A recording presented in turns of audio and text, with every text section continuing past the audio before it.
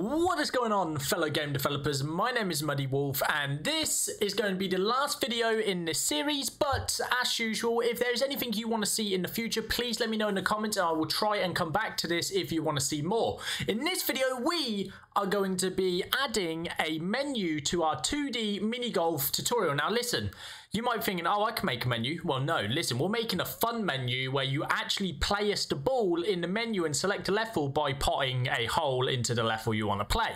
Sounds pretty fun, right? So I'm going to show you how we can do that with our current setup. So without further ado, let's get into it. Just before we get started, since I have no sponsors for this video, I thought I'd sponsor myself and just let you know, I have a game called Banana Toss. It's on the Google Play Store, so if you have an Android, please feel free. Go search Banana Toss by Muddy Wolf Games and hunt down my game, play it, have some fun. It's a cool little quirky game where you play as a banana, you can upgrade your banana and unlock new style of bananas. It's a pretty fun game. The whole idea is to get as far as you can, and yeah, it's a fun little arcade game. So come try it out, and yeah, let's crack on with the video. Okay guys, so the first thing we want to do is we're actually going to duplicate level 1 in our scenes, and we're just going to rename this to main menu.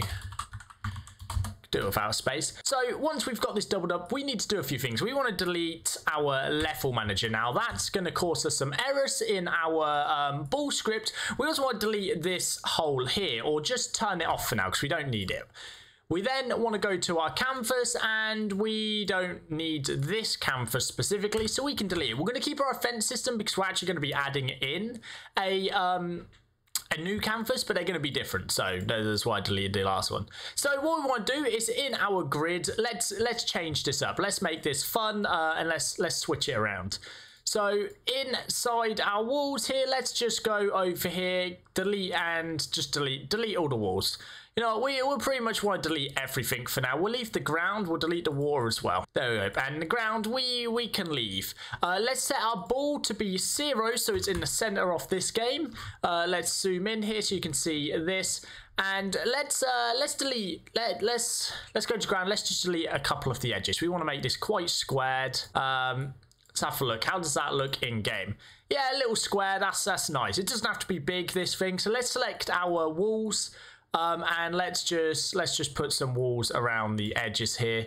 Grab the flat wall, get the shaded wall again, and there we go, we've got that. Then we just want to select water, of course, rotate this round twice and bring it across. There you go.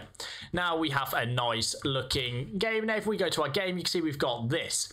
However, this doesn't really have much going for it. So what we're going to do is we're going to create a UI canvas. Now on our canvas, we want to rename this to be called the title canvas.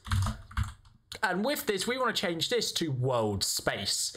We can drag in our camera here to stop the little error there, although you don't have to, it'll find it automatically itself.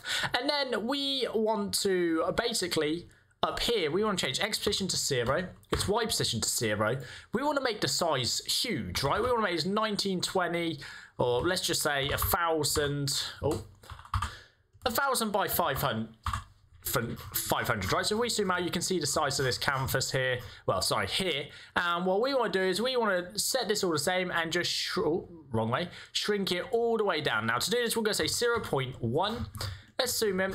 And that's still too big, so let's say 0.2, 0.01, sorry. And there you go, we're getting somewhere. You can see this is over here. Now let's just, if we were to go one more small, would that be too small? It would be. So with this, what we want to do is let's just move this up. So if we move it up just 1, there you go. Make the height, let's say 200. And again, make that 2 maybe. There you go, that's sitting at the top.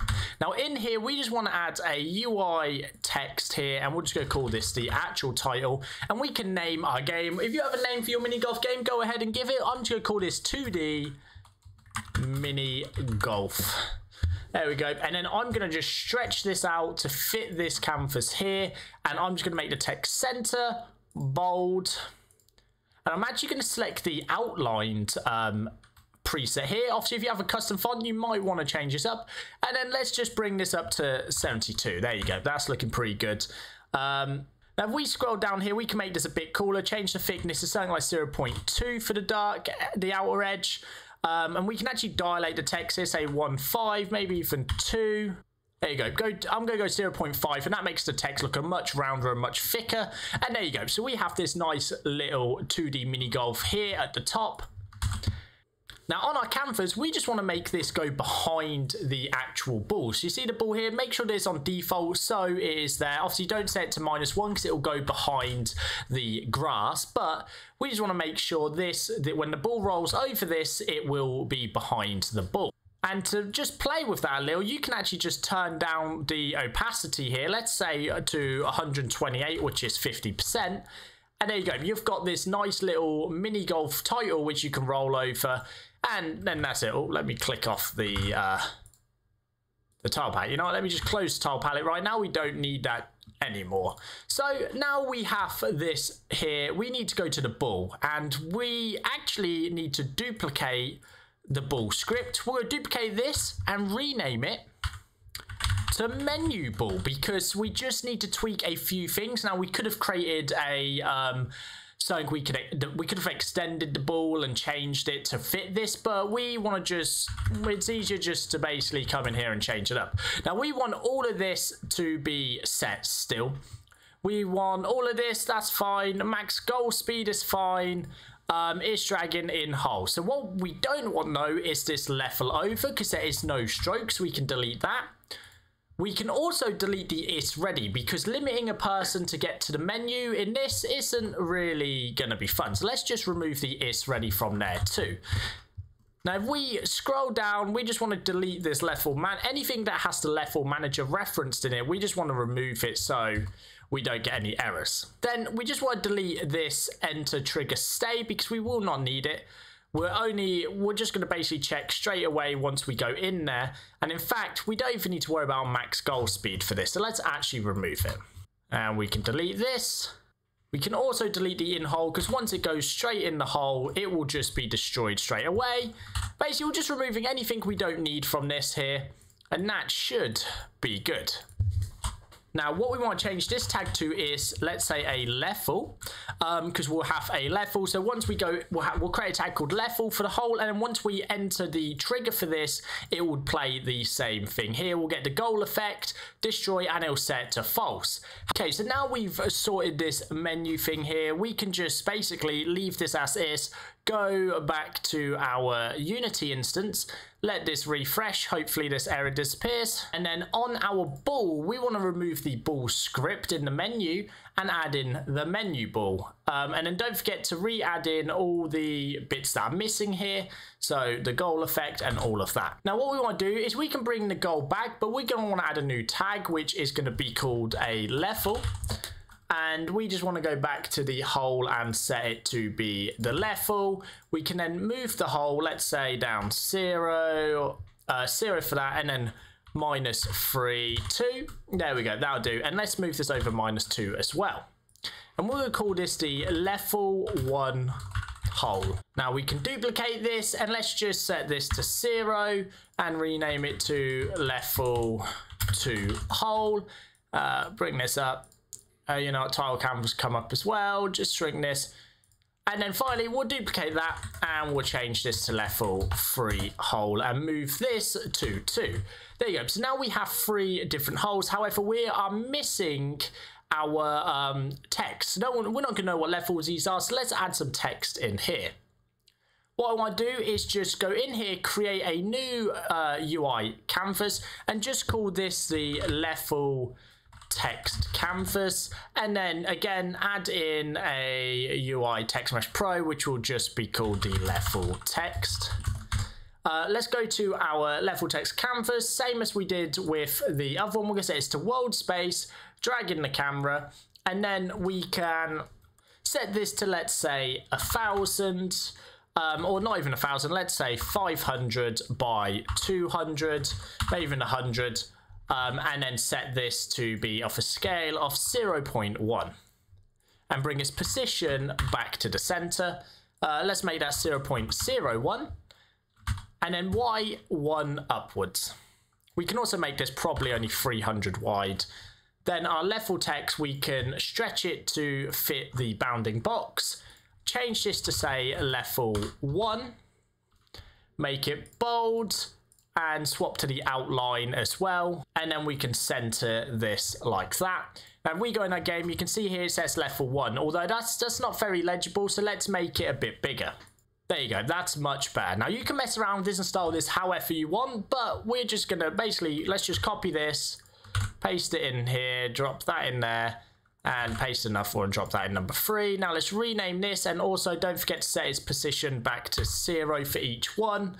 And this one could be level 2, and finally this one will be level 3. Now, if you have loads of levels, you might want to rejig this and change how it looks. This is just for an example of how you can do this. Let's also set this to 0 and change this to level 3.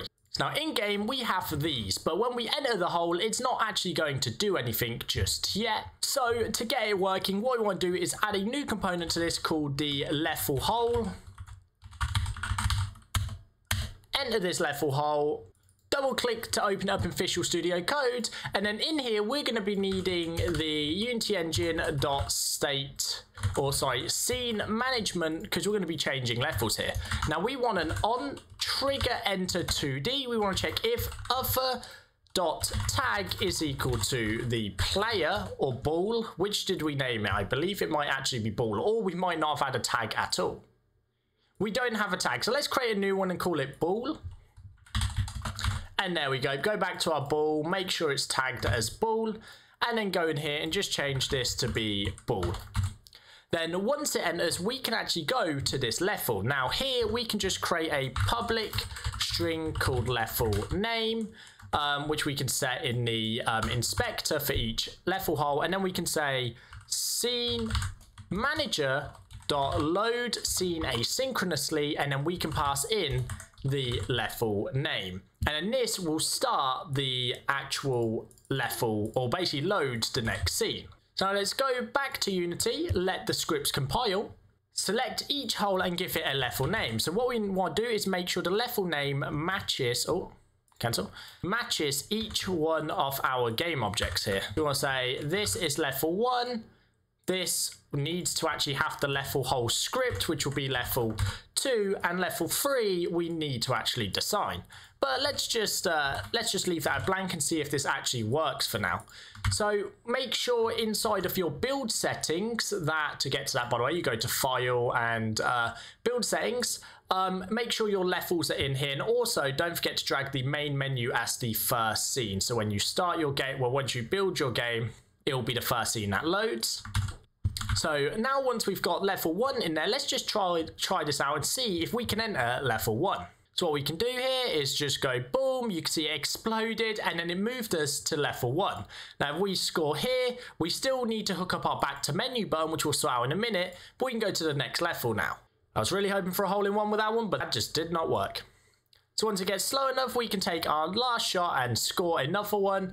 And obviously the next level doesn't exist yet, so that's fine. Now let's create level 3 and also hook up level 1 and 2. So this is working, which is nice. Let's go into level 1, go to our canvas, and just basically go to main menu button and do the same thing we did before by dragging in our level manager, going to the state manager and load level, and we just want to give the name of our menu, which is main menu. Now we can copy this value, drop down our main menu button here again, and just hit paste, and I'll paste that in for us so we don't have to retype that all out.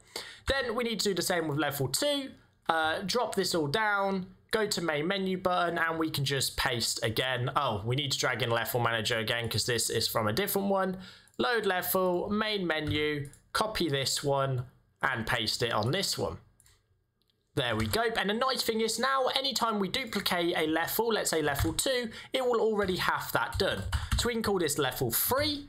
We can add this to our build manager by just dragging it in here. And then what we could do is change how level 3 works. So let's just let's get our window, 2D tile palette, drag it to the left here, and let's just change this up. So I'm going to select walls, get to delete, and just remove these walls.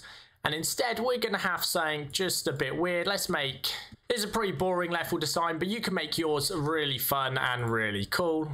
There you go. It's just random. You can do whatever you want with it. Obviously, you want to style these up to be really cool levels and do whatever you want with it, really.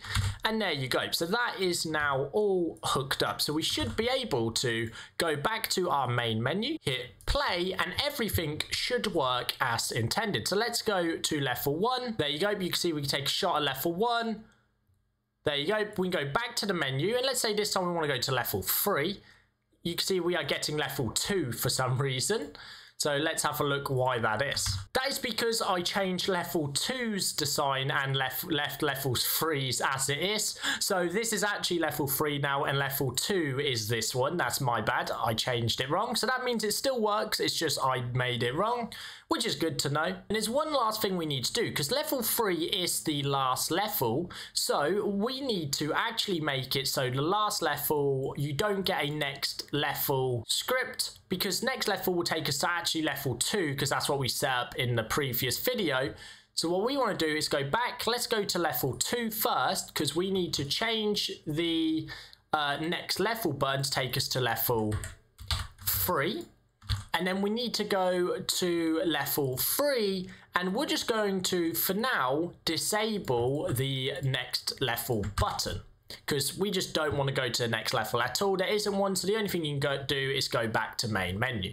So let's go back to, let's go back to the main menu, and here we go. This is the final game we have already got set. So let's go to level 1.